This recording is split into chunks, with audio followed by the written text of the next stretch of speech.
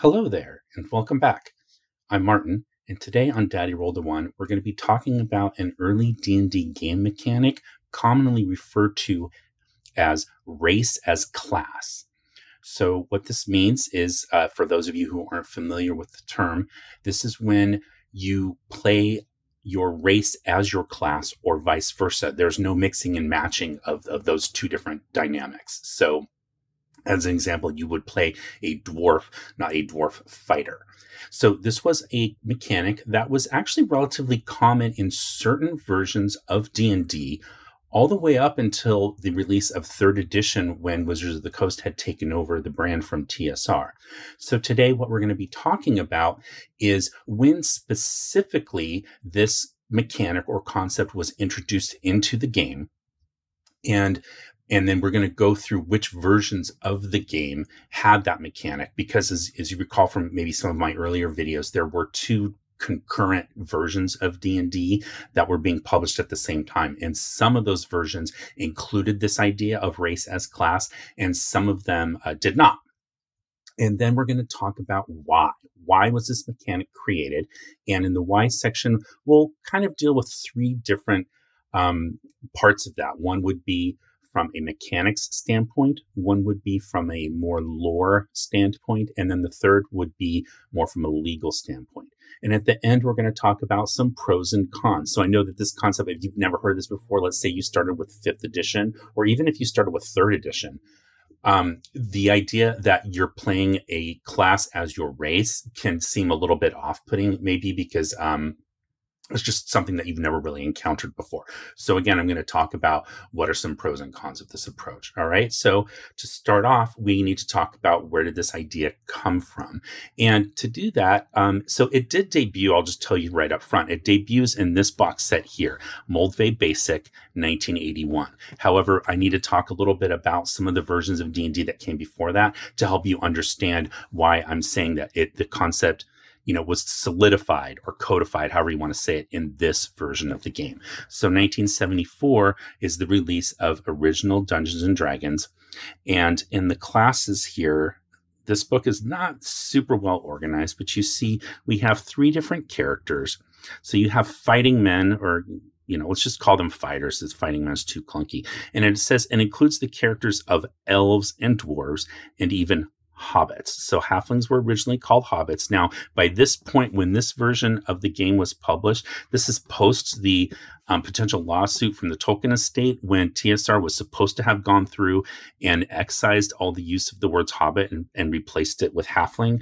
But every once in a while, you just come across one where they forgot. So, no computers back then. So you weren't doing like a find and replace type of thing. This is all done manually. So fighters are elves, dwarves, and hobbits. And then it says magic users includes only men and elves. So this came up in the comments earlier, where it also says clerics are limited to men only. And someone said, why did they only allow men to play clerics? And this is, a very antiquated way of talking. It's very like Tolkien-esque. When they say men, they mean humanity. They mean humans. So magic users can be humans and elves, and clerics are limited to being humans only. Okay, so those were the 3 classes in this game. So then when you get over here, when you talk about dwarves, it says dwarves might opt only for the fighting class. Okay, so this is why I'm saying that technically this version is not racist class. It might seem like it, and mechanically it works out the same, because a dwarf at this point can only be a part of the fighting class. Okay. I'm going to skip elves really quick just to go to hobbits or halflings, and we'll come back. So see here, it says halflings. Well, here it said hobbits, but it says halflings. And then listen to this language, because this is very specific and it's going to come up later. Should any player wish to be one, they will be limited to the fighting men class as a halfling. So fighters, and they can only progress to 4th level as a halfling. Okay. Now elves. So awkwardly worded. Okay, there's still arguments about this today. Elves can begin as either fighting men or magic users and freely switch class whenever they choose, from adventure to adventure, but not during the course of a single game. Okay, none of those terms are defined. What constitutes an adventure and what constitutes a single game. So is a single game a session, or is that completing a scripted series of adventures that the dungeon master ran? It's the wording here just doesn't make sense. And what it implies is it says they gain the benefits of both classes and can use both weaponry and spells, and they can use magic armor and still act as magic users. But it says that they switch class whenever they choose. So it makes it sound that you can be a fighter on one adventure, and then on the next adventure, you decide to be a magic user, because you can't switch during the course of a single game. So this would imply that you're not acting as both at the same time. You are choosing whether to be a fighter or a magic user at the start of an adventure. And then at the end of that game, you can choose to switch it again. It's just the way it's worded. But the main point of this is that elves were doing both fighting and magic use. Okay, so that's the original game. Okay, so a lot of people say, well, that's racist class because it's limited. It says fighters and dwarves and hobbits can only be fighters, and elves are fighter magic users. So kind of, but it is saying that they can opt for those classes. I know it's a wording thing, it's a semantics thing, but the reason that's important because as you get to this supplement, so this is 1975 supplement 1. So this comes out just a year after this. And in this booklet, we have the introduction of a new class, thieves. So it talks about thieves, and then very specifically it says down here, dwarves, elves, half-elves, or hobbits. Again, this should have said halfling because of when it was published, but it says hobbits, may be thieves. And in this class, there will be no limit to their continuing to advance to the highest levels. So once you add supplement 1, Greyhawk, to original D&D, it is no longer race as class. Okay, so, and it technically wasn't even here anyway, but that's neither here nor there. Supplement 1 is part of the game with the thief class, and because every non-human race can be a thief as well as whatever it said in here, that means that it's not race as class. Now we do have the introduction of a new race here, or species, half-elves. Okay, but then as you come over here, again, some more clunky wording. So dwarves, and it talks about dwarves, and here's where you get into, like, as soon as you get to this supplement, it's only a year later, you're starting to get this idea that ability scores are more important than implied in this book. So if you have higher ability scores, you can go to higher levels as a dwarf. If dwarf of strength 17 can go to 7th level, and a strength 18 can go to 8th level. Okay, and then it says, among the dwarves themselves, but never as a player, there are clerical types. So dwarves can be clerics as NPCs. Okay, and then it says they can work simultaneously as fighters and thieves. So here's where you get into multi-classing. Multi-classing doesn't exist in here unless you're talking about the elf, who can work as a fighter or magic user, depending on what they have chosen for that specific adventure. Here it says dwarves can operate as fighters and thieves at the same time, but they don't get any bonuses, but blah, blah, blah. And it says they can only wear leather armor, and they have to divide their experience always evenly, even when they can no longer progress in the fighter class. That was a huge kind of trap for characters like this, because they were unlimited as far as how high of level they can go as a thief. This is there's no limit to their continuing to advance to the highest levels in thief, but you're limited to max 8th level as a fighter if you have a strength of 18. But once you pass that, you're still dividing your experience points. You're just dumping it into a class that you're no longer advancing in. That was a balancing factor. Can talk about that in a later video if you guys are interested in that. Okay, so then it says elves, and it talks about elves and what levels they can go up to in fighter as well as magic user.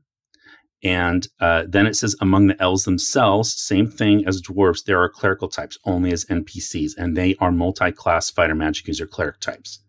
But then it says elven thieves work in all 3 categories at once. So all 3, and then he has to say what that means: fighter, magic user, and thief. So that means if you want to be an elven thief, you are a multi-class fighter, magic user, thief, unless you opt to only be anything than a thief. So if you want to just be a thief, you can just be a thief and that's it. But you can't be a fighter thief or a magic user thief.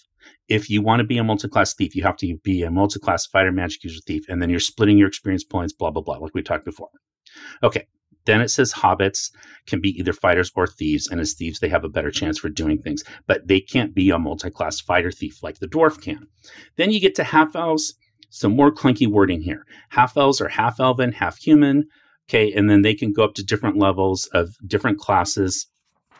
Okay, it's one of my favorite parts of this whole book. Okay, it says half-elf, there are no half-elf clerics, for in this regard their human side prevails. I never understood what that meant. Next sentence. However, half-elves with a basic wisdom score of 13 or more may also become clerics. There are no half-elf clerics, but if you have a wisdom score of 13 or more, you can become a cleric. If they so opt, all experience will be divided in equal proportions between fighting, magic use, and clericism. So that's your option. If you want to be a half-elf cleric, you are automatically a fighter, magic use, or cleric. And like everybody else, you're dividing those experience points, even though you can only go up to 4th level as a cleric. Okay, but that is original D&D. So again, it's not racist class. The reason I spent so much time on this is because I just want people to understand that, especially once you add this supplement in, this is not a racist class game, even though this without the supplement kind of is close. Okay. Okay, then in 1977, so 2 years after the release of the Greyhawk supplement and the introduction of the Thief class, you have the publication of this box set. This is the basic Dungeons & Dragons game edited by Eric J. Holmes.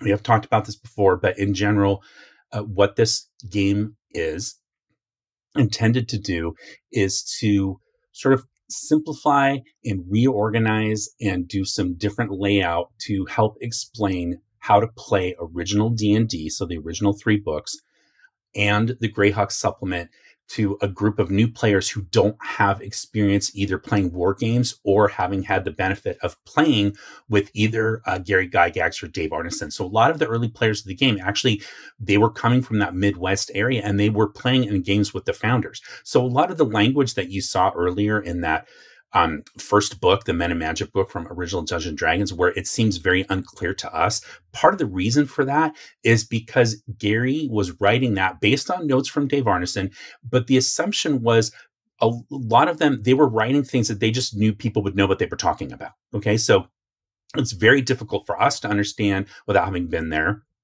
And it's even easier for us to understand from the standpoint that, like, we have 50 years of history almost to go on, so we kind of get what he was saying. But if you imagine being a player back then, you didn't really understand a lot of those terms, especially if you didn't have either a war game background or you hadn't been gaming with these guys. But they just wrote in such a way that was very casual and assumed that people would know what they were talking about.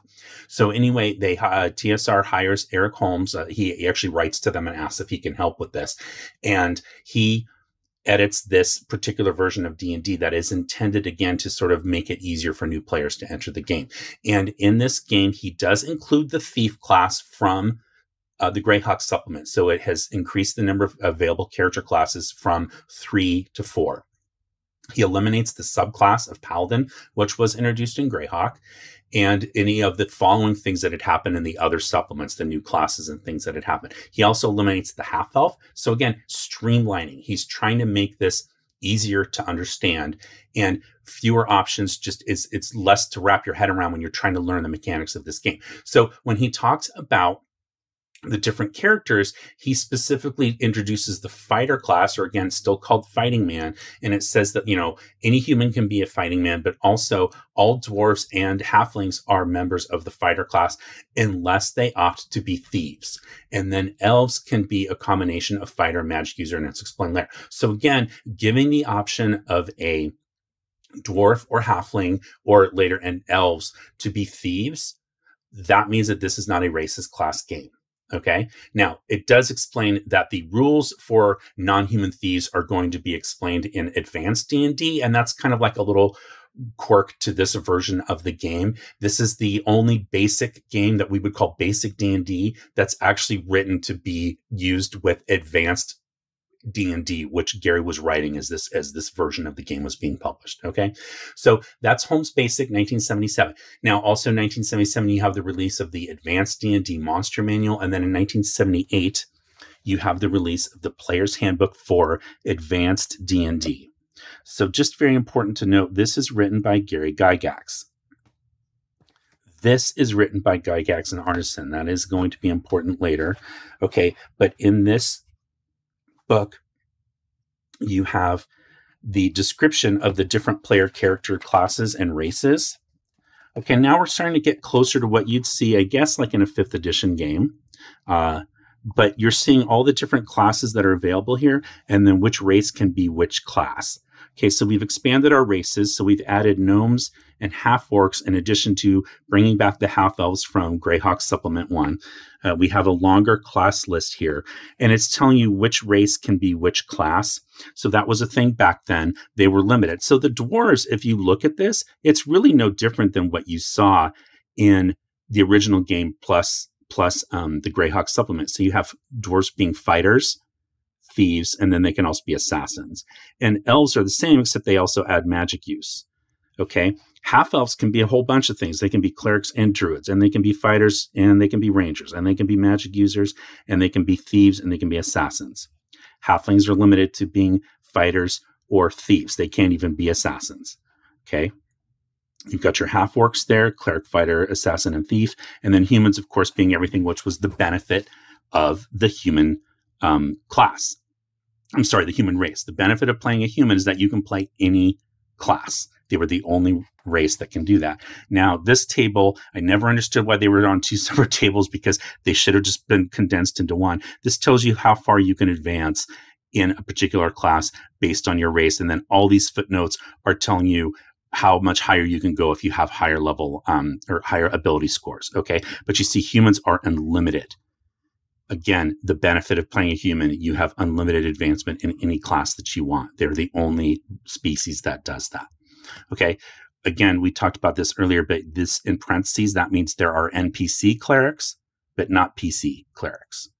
Okay. And then halflings had NPC druids. All right. But that is the expansion of the class and race system that is going to be kind of, blown out over time until we get to where we are with 5th edition, where any race can be any class. Now, that started in 3rd edition, actually. It's just there were actually fewer options as far as race-wise than there are in 5e. But the idea, 3rd edition was the first edition that changed that to say, doesn't matter what species you are, you can be, like, anybody can be a paladin. In this game, only humans could be paladins, as an example. Okay? So that's 1978. Now, we have talked a little bit about this before, but we're going to get into this basic set. So this is Moldvay Basic 1981.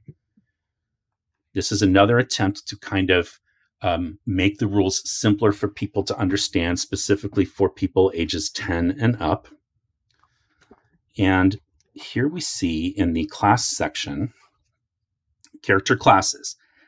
Most D&D characters will be humans. Okay, so this is a basic assumption of the game that I think a lot of people forget or overlook, but it specifically tells you, this is the rule book, that most characters will be human. That was the default assumption.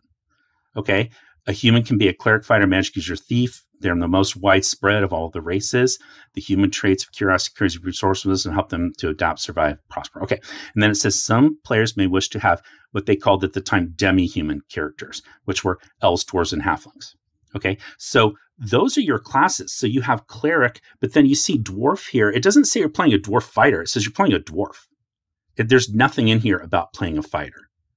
Okay. So it just talks about, like, what do you need to do to be a dwarf? You have to have a strength score of 13 or greater to get a bonus on experience points.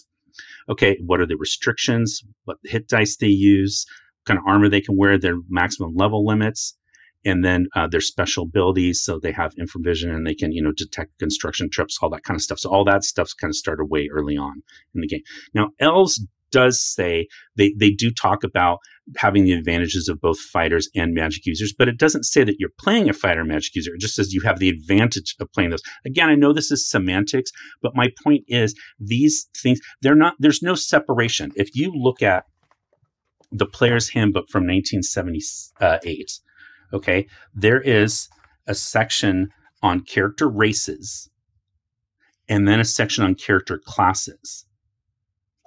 That does not exist in this version of the game because there is no separation. There are character classes. You are a dwarf or an elf or a halfling. Okay?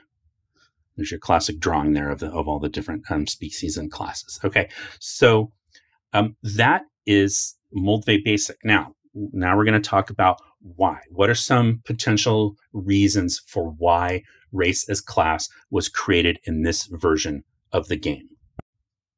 Okay, so why the move from the separation of race and class to consolidating it into just one particular option? Well, there's a few different reasons and ideas why this would happen. There's one real big one. I'll just say right now, it's probably the legal reason. And we'll get to that later. But there are other reasons as well, because as you saw, the idea even started as far back as this, where the different demi-humans, as they called them at the time, races, were limited in their class options, okay? So if you go back to a game like Chainmail, okay, so this is a war game, one that preceded D&D. You have these the fantasy supplement at the end here, and it talks about different troop types, okay? So dwarves and gnomes and elves and fairies are listed as troop types. Those are types of troops that you could have in your game. There's also halflings listed in here as well, the top, okay? So that is a type of troop. It wasn't an elf fighter or an elf wizard. It was an elf, and have very specific abilities, okay? Then if you look at a game, let's just keep going. This is the game of Dungeon, designed by Dave Magari. Now, this game was published by TSR in 1975, so year after D&D came out, but the concept of the game predates D&D, and most folks say it started as early as 1972, okay? So in the game of Dungeon, and Dave Magari, again, was a player in Dave Arneson's Blackmore campaigns. So the Blackmore game and the Dungeon board game were sort of being, or at least the concepts of them, the mechanics were sort of being developed simultaneously, concurrently, okay? And in the original version of the game of Dungeon, you had 4 character types that you could play as a player, and they were elf, hero, superhero, and wizard. So again, you were playing an elf. So if you think about what a player character class represents, remember that it's a role-playing game, but it is a game, and games have rules. And one of the rules that you need to have is like, what can somebody do on their turn? And I know that sounds like it's very mechanical. It's taking away all the narrative and the story-based stuff that, we associate with role-playing games now. But if you recall, when these games were first built, they were built on war games that had very specific things about, this is what this person can do on their turn. And elves were different than heroes and superheroes and wizards. They each had different abilities that they bring to the game. Think about the game of chess. You have pawns, you have rooks, you have bishops. Okay, you have knights. They all move differently, and they all capture their opponent pieces differently. Okay, so it's really no different. I know sometimes people think it's like taking all the fun out of D&D, but there are rules for a reason. It is a game. Okay, so this version of the game is simplifying all of that down into saying, okay, if you want to play a dwarf, so this is the mechanics reason. If you want to play a dwarf, this is what a dwarf can do. Okay, and it just so happens that the dwarf is based on being a fighter with extra goodies, okay? And so what comes of that then is that if you play a dwarf, you actually pay more experience points than you do if you play just a standard fighter, okay? So if you look at this table here, a fighter takes 2,000 experience points to get to level 2. And a dwarf takes 2,200, okay? So the dwarf uses the same hit dice as the fighter and can use the same armor and weapons. Now, dwarves get better saving throws than fighters. That's listed later, but that's one of the advantages of playing a dwarf. They also can detect construction tricks. We talked about that. They have infravision. They have extra languages. And so once you add, they can also find, I think it was room traps. They are expert at finding slanting passages and new construction. Okay, so they can do things that other fighters can't do. Okay, so because of that, they pay extra experience points, but that is what their character can do. And for a new player coming into the game, ages 10 and up, remember, then the idea is like giving them fewer options is actually more helpful. It's helping them kind of get used to this idea of this game and not giving them one more thing to worry about. Oh, I can play a dwarf, but I can also play a dwarf fighter or a thief, but only if my strength is such and such. Can I go up to it's like, it's eliminating all that and just say, you want to play a dwarf. Here you go. Here's how to play it. Here's your experience points. Just let it go. Okay. So elf, same thing. Fighter magic user. So that's part of the idea. It's mechanically driven from a simplistic standpoint to help new players understand. So now when I say simple, I don't mean to imply that it is not as cool or not as workable in an ongoing campaign. So most of you who are watching the channel will know this, but I'm running this version of the game for my daughter and her friends. She's 14. So I admit she has no context. She's never played any other role-playing game to understand that this concept of race as class is not something that is common in current versions of the game. But like, they don't have any problem with that. They're playing an elf. She's playing an elf. And so her elf, is a combo fighter magic user. And that's just how it works. Okay. So, but it was easier for her to get into the game because I wasn't giving her this big chunky hardback book and saying, here you go. Like, if you want to play a dwarf in this game, or even if you want to play an elf, I mean, pretty much all you have to read is just that one paragraph I showed you earlier. There's your paragraph on dwarves. You're ready to go. There's your paragraph on elves. Okay, well, it's a few paragraphs, but you see it's a section. It's a very small section here.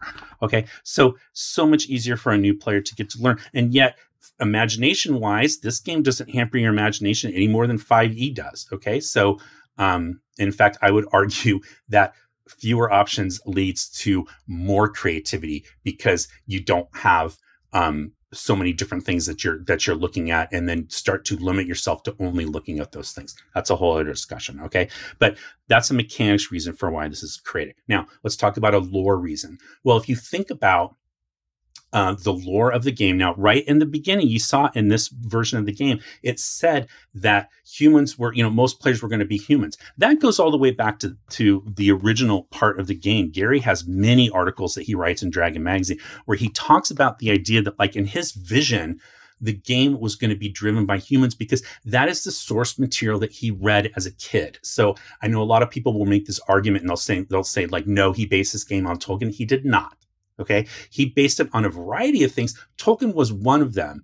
However, part of the reason that there are so many Tolkien influences in the game wasn't because Gary was obsessed with it. It was because it was so popular at the time, it would have been stupid to not include that. Okay, so Gary includes things. Now, obviously, he'd read Tolkien. It's part of the canon. He lists it in the Appendix N of the Dungeon Master's Guide as being inspirational. So I'm not saying that it wasn't inspirational, but Gary's main source of inspiration was stuff like Conan and Fafhrd and the Grey Mouser and the John Carter of Mars. Everything where the protagonists are almost always human. Okay, so then from a lore standpoint, by limiting class options to race as class. When you limit that, you create these archetypes. So, and so the idea is that if it's a human dominated world, then the dwarves that most humans see exhibit similar traits because those are the dwarves that are going out and kind of intermingling. Okay. So, same with elves. Okay. So elves have a unique place in this game because this game does not have multi-classing. So the only multi-class character in this entire game is the elf. They are fighter magic users. So it kind of makes the idea of an elf a little bit more, alien, not from a science fiction standpoint, but again, from comparing it to what is the baseline of the type of character that you can play in this game. So I know that there's a lot of weighted terms that I'm using here. There is something to be said from the standpoint of what does this actually mean in terms of how you could reinterpret this in a variety of different ways in terms of, ongoing discussions of politics or something like that. That's not really what I'm talking about here. I'm not saying that isn't a way that you can interpret it, but what I'm talking about is from a mechanics reason and then from a lore standpoint, having a racist class gives a new player to the game who's never played this before. It gives them an instant archetype that they can kind of grab onto and say, okay, I see dwarves live underground, and so they're good at doing things that a person that lives underground would do. And they're architects, they're engineers, okay? They're builders. So that's why they have those skills. Halflings Okay, in this particular game, they are very much like the wilderness warrior. They get abilities to hide in the undergrowth, but they also can hide in a dungeon. Okay, not as good in wilderness. It's like a 90% chance to hide if they're not moving. Okay, they get bonuses to strike with missile weapons. Specifically, it was kind of rocks, but that was the idea. And that's taken from The Hobbit. So that is something that's coming out of Tolkien, right? So it's great because halflings as like an archetype don't really have an archetype outside of Tolkien. So the halfling in here is kind of tied to that a little bit. Okay. But dwarves in Norse mythology have existed for, a very long time. You also have elves in that. So the elf in this is actually a little bit closer to something like an Elric of Melniboné from that series from Michael Moorcock. Okay. That kind of fighter magic user combination. So the idea that you have this like one single archetype so that you can say, okay, that's an elf, that's a dwarf. Think of Star Trek, of the original series. Think of Spock. Spock is the quintessential Vulcan.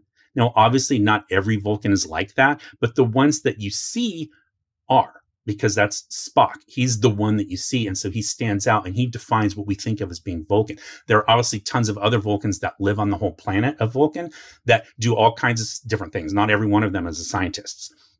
Okay. But Spock is.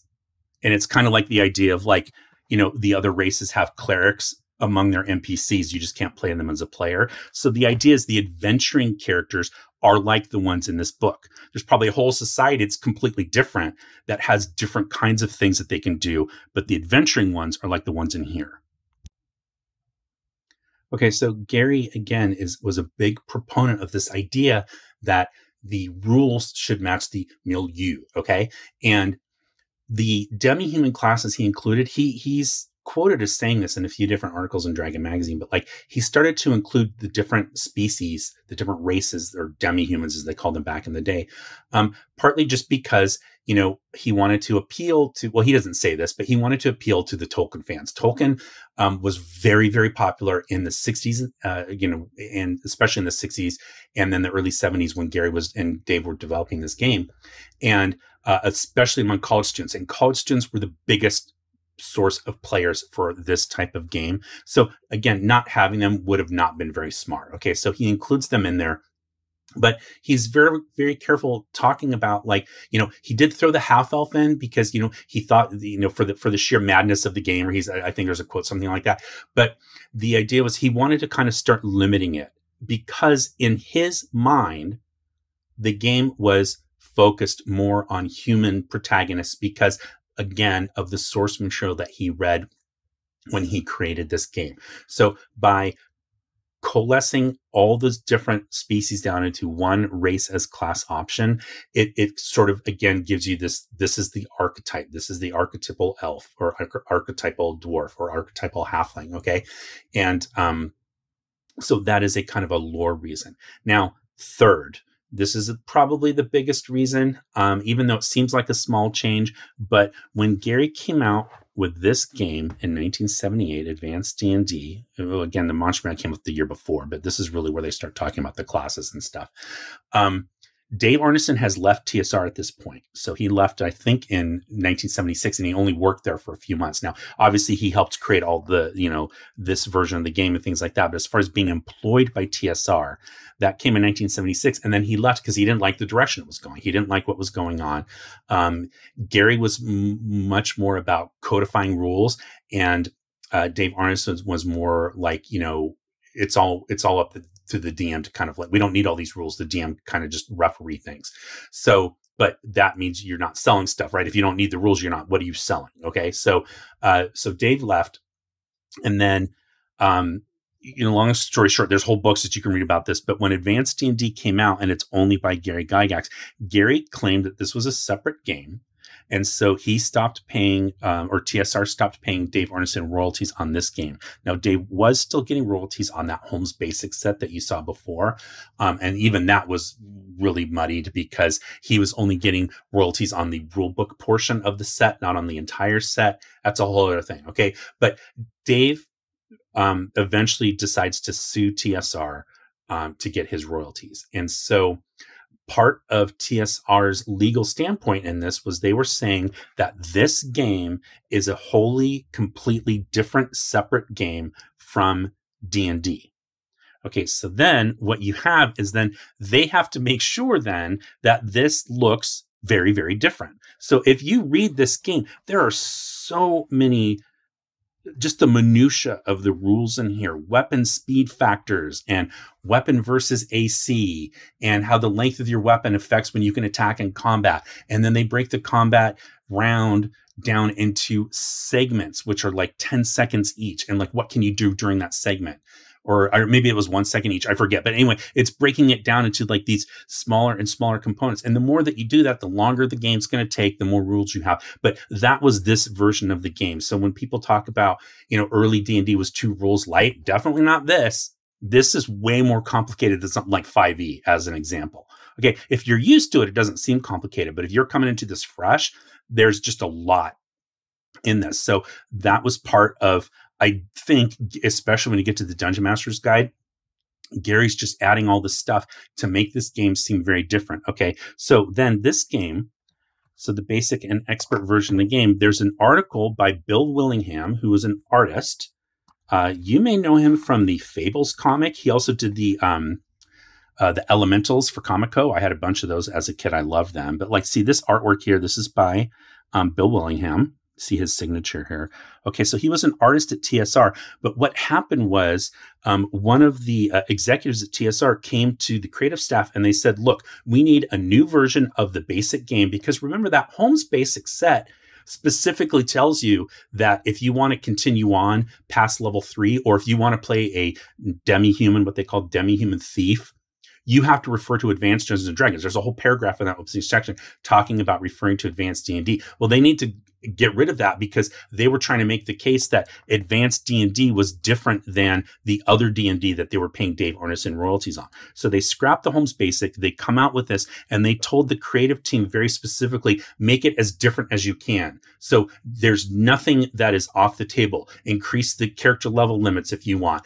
Change the monsters, add new spells, add whatever you need to do, make it different. So Bill Willingham addresses that in the article, where he talks about what they were directing him to do. But the creative team, the artists even got in on the creative aspect, the design aspect. So one of the benefits of changing the race and class dichotomy, where you can mix and match, into just having race as class, well, benefit of that is that it does make it different from this. It might seem like a small difference, but it is different because a lawyer, an attorney could probably make the case, could try to make the case, let's put it that way, that, well, no, this is different because you have all these different race options, and then you can pick whatever class you want within reason based on this list here. But if you have this game, you don't get to do that. You're playing a dwarf or an elf or a halfling. You can't choose how to mix and match that, right? So that's a legal reason. So again, I think it's probably a combination of all of those. I really do think the simplicity aspect of appealing to a younger, new player with no experience in wargaming is a huge, huge part of it. But a side benefit, again, is this legal aspect, and probably part of the reason why they kept that going. So once Race's Class debuts in this version of the game, it continues in the next version of what I'm just going to call it Basic, because at the time that's what we called it. You had Advanced D&D and you had Basic. Now, technically, this is not called Basic. It's just called Dungeons and Dragons. But you've got Dungeons and Dragons, you have Advanced Dungeons and Dragons. As kids, everybody I knew called it, are you playing Advanced or are you playing Basic? Okay, so the second version of Basic comes out, or third version, I should say, of Basic comes out in 1983. That is the Menser version, or commonly called BECMI. It continues Race's Class.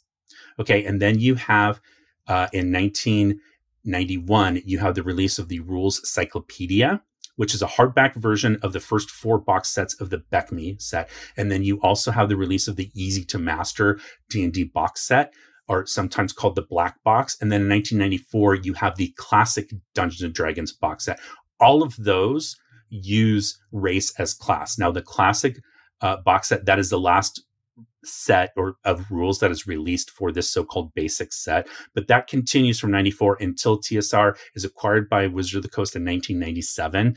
And then and then in 2000 you have the release of third edition, which gets rid of the two separate concurrent editions of D&D and just collapses it into one. Okay, that's third edition. If any of that's confusing or you just need a refresher, please refer to my video on the history of D&D editions here. It's going to explain all of this to you, okay? But the other thing that happened is that once you get into the BECME line and then past that, so 83 on, and really starting with the release of the Gazetteer series, this was mid to late 80s. I want to say 87 maybe was the first one. Could have been 88. But you had the release of these different, they were called gazetteers, and these were guides for the different nations in the home setting for this version of the game. So advanced D&D had different settings. You had Greyhawk, you had Dragonlance, you had Forgotten Realms. Those were the main ones during this time period. And then in the 90s, you have this explosion where all these other ones happen.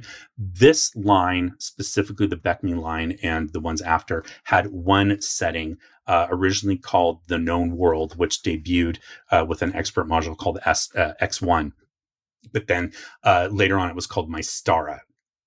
So if you've ever heard that, that was the world that was designed for this version of the game. So it would use race as class. But one of the things that they did in these gazetteers where they talked about the different nations was say, okay, well, what if you want a dwarf cleric? Here's something you can do. And it just creates a whole new class. So it's not just taking a dwarf and then mixing it with a cleric. It's creating a new class that's a dwarf cleric. And they did this quite a bit to try to expand the number of options. And so what's really doing is just increasing the number of character classes because you have different demi-human classes. Okay, so that was something that the basic line did to try to increase the number of options while not going to the mix and match of race and class that you see in advanced D&D. Okay, so now let's talk about some pros and cons. Well, obviously the cons are the thought is that it really limits. There's a limit. If I have an idea in my head of a dwarf wizard or an elf cleric or something like that, well, I can't do that in this version of the game because I can't. The rules don't allow me to do that. So I can't even cast magic as a dwarf in this version of the game. And so there's this thought that it really limits player creativity. And I can see that, especially if you're used to playing a game that does have those options, to go, quote unquote, backwards into a game like this, where you don't have that option. It can seem very limiting in terms of your character choice. Okay. So, I mean, really that's the con. Okay. That's the main thing. It also does imply that, a lot of people will say, oh, it implies that all elves are the same. All dwarves are the same. There's no differentiation. Okay. And that, I can see that argument, but I do think it was kind of, that's part of the design. So again, I'm going to go back to my Star Trek example. If you're looking at this game as something that is driven by humans, if you look at the USS Enterprise from the original series, so don't take any of the other series into account, just go to the original one. Having a Vulcan on the USS Enterprise gives you a lens to view humanity through from a different viewpoint, right? That's why Spock is there. It's to have him use his cultural background to view humanity very differently than we view ourselves. And so if you have a ton more of them, then that ceases to be something that really stands out. Okay. So having these like very specific different archetypes is actually a benefit because it helps you have an immediate hook on how to play this type of character. And just to drive the Star Trek, analogy further. So once you get into something like DS9, where you have all these different races and species on the space station. So Odo is the point of view like Spock or Data character on that show. That's who he is. But look at Kira Nerys, a Bajoran. Okay, so great character. She's very cool, but there's nothing about the way that character is written that really gets into how her viewpoints as a Bajoran differ from a human. Now, she's got the spirituality aspect of it, which humans in that day and age didn't have in Star Trek.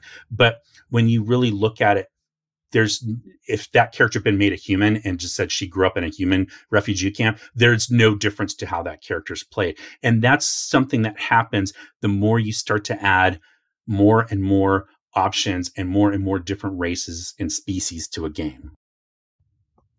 So that's something that's a bit of a complaint about modern Star Trek. And again, just the reason I keep harping on Star Trek is because I think it's a very relevant analogy.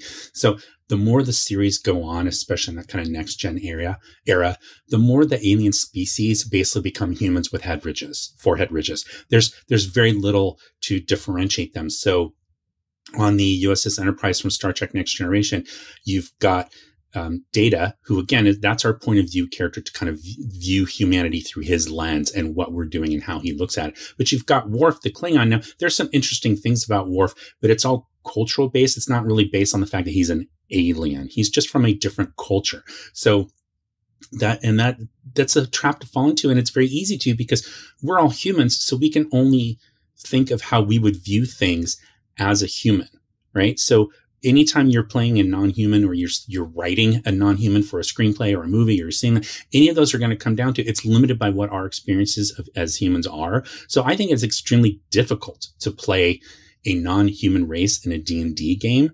I think it can be fun, and I do it quite a bit, but I always do have this kind of perception as I'm talking and I'm playing that I'm really just playing a human with this stack of little benefits. And that is a way a lot of people do approach it, right? It's not approached from the standpoint of wanting to play a particular race because of its culture. It's playing it because of the benefits that you get in stacking them with different things. And that's a fine way to play if you're into that kind of system mastery and that min-maxing. Then yeah, definitely just go for that. But I do think it does kind of impact it. So my point of all that being, a pro of this kind of system where you don't have to worry about any of that. Like, what's the best, which multi-class option and feat and all this stuff should I take to stack with my dwarf to get the best benefit? You don't worry about that because you are playing a dwarf. Okay. And then how you choose to play that dwarf is up to you, but you're going to play to its strengths because it has certain things that it does better than others. So that is, those are just some of the pros and cons. I would love to hear your versions of pros and cons.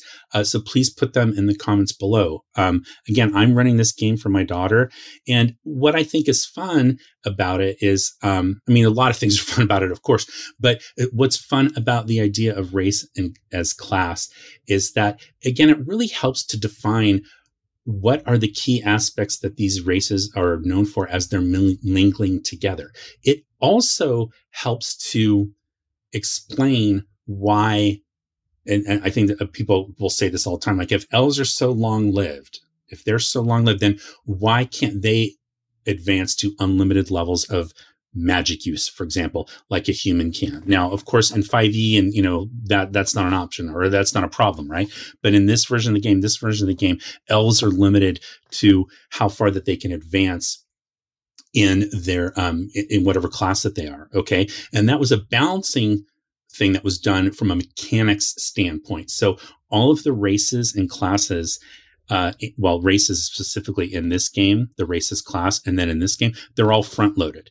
Everything that an elf gets or a dwarf gets, an elf can do fighting and magic use, gets infravision, can detect secret doors, is immune to ghoul paralysis, and they get all these extra language. They get all that at first level. Okay, so they get a leg up on humans.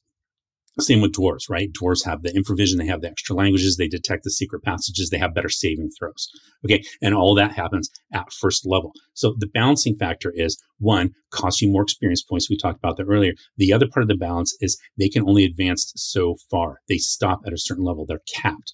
And part of that, from a lore standpoint, if you're trying to like retcon why those mechanics exist, part of that lore reason is because these races sort of, they hold themselves apart. They become so insular that they're focusing on just certain things to the exclusion of everything else, whereas humans are adaptable. It talks about this in here, and that is your benefit of playing a human. Mechanically, the benefit that humans get playing any class they want and advancing in level as far as they want to, okay? So when you have that as your benefit of humans, then you need to do something to make a player say, well, why wouldn't I play one of these other races when they get everything a human gets plus more? Well, they don't get everything a human gets. And so the idea being like, you've got these adventuring demi-humans, but then you've got like these versions of the game almost always, like, even if you look at if you look at the world of Mystara or the world of Greyhawk, there's all these, like, here's the Dwarven Kingdom, here's the Elven Nation. And it's sort of like, they kind of just keep to themselves. and they're separating themselves. So again, there could be all kinds of different things happening with the elves that live in their own elven nation, but you're not going to experience them because you're probably never going to see them. You're never going to meet them. So, so then the idea is that then there's really no reason for them to focus on things to get better at things that make you better at adventuring, because they're not doing that. So I know it's kind of hard to explain, but the idea is that, you mechanically, you need to make sure in these versions of the game that demi-humans are different from humans. Now, as you get into later versions of the game, perhaps it was a more elegant solution to just give humans extra stuff. But if you look at something like 3rd edition, all the different races get extra goodies, right, at first level that humans really don't get. And so then they balanced it by giving humans an extra feat. Okay. So that's a different system of balance. It's just different from this. So again, pros and cons. And I would love to hear your explanation or your thoughts on the pros and cons of playing race as class, because I know it's an extremely foreign concept to people that haven't encountered this in the game before. So that's all I have for this particular video on race as class. So if you liked this video, I would love to ask if you could please give it a like. And also if you could subscribe to my channel if you haven't done so yet. And if you could share my video on your social media networks to help me grow my channel, I would really, really appreciate it. Again, please drop into the comments and let me know what you thought about what you think of the concept of race as class. If you use it, if you would ever even consider trying it. Or, I suspect a lot of people that didn't grow up with this version of the game are going to say like, no, that doesn't sound like it's for me. And I get that, but like, tell me, why. I would love to hear why. And hopefully my explanations made sense as to kind of like why I like it in the games that I run, in some of the games that I run at least. So also below, when you're leaving a comment, you can find places where you can join me on social media. You can find me on Facebook, on Instagram, on Twitter. I'm on Blue Sky. You'll also find links where you can help support my channel by buying something from my shop, like a t-shirt, hoodie, mug, poster, something like that. I have all these different designs that I worked with an artist friend to help me create, and also just kind of to clean up. I have certain designs of basically the dice patents. So all these different dice that we use in the game, these types of dice, at a certain point, people had to patent those. And so I've got the patents and worked with an artist to help basically clean them up, because they're in very, very low res, and I clean them up, and you can get a patent design for those, which would make a fun, thing that you could put in like a game room or something like that, like a poster of the D20 patent as an example. Okay. So you can find all that below. And then whenever you buy from that, then helps me put more back into the channel. Again, I'm hoping to upgrade my camera, my microphone, things like that, to kind of help the videos be a little bit more consistent from a technical standpoint. So right now I'm just using my phone and transferring it to my laptop. That's literally what I'm doing. So with all that said, I would like to say thank you so very much for watching. Happy gaming, stay safe, and I will talk to you next time. And now for the bonus content. This is what I was drinking and what I was listening to while I was working on my notes for this particular video. So this is some rum. My dad gave this to me for my birthday a few years ago, and I still have a little bit left. So this is Blackwell Fine Jamaican Rum 007, limited edition. So they called it 007 because Ian Fleming wrote some of the James Bond novels in Jamaica. Okay. And some of them actually take place there. Some of the stories take place there. So this is a limited edition. My dad got one for me and one for him. And so I don't know. I don't drink a lot of rum. So I just kind of thought, I'd mix it up a little bit, show you something a little bit different. So on the nose, it's kind of that, it's very, there's like orange, there's a little bit of tobacco, maybe some allspice. And it's very dry for a rum. It's not, it's sweet, but it's not as sweet as some. And I think it's a very good sipping rum. So, I only have just a little tiny bit. I'm not, guzzling a tumbler or anything like that. So, but it also makes good cocktails. I've mixed cocktails with this rum before. Now, listening wise, I was listening to Duke Ellington and John Coltrane. Just love this album. So the famous Elvin Jones on drums. So, if you know anything about jazz, so Duke Ellington is one of the original guys, like coming out in kind of like the 30s, that big band style, very famous composer, so many songs that he wrote. And this is now later in his career. And he is playing here again with John Coltrane. So John Coltrane was kind of like the new upstart, had a very different sound. They referred to it as the sheets of sound, the way that he played the saxophone. He played so many notes so fast.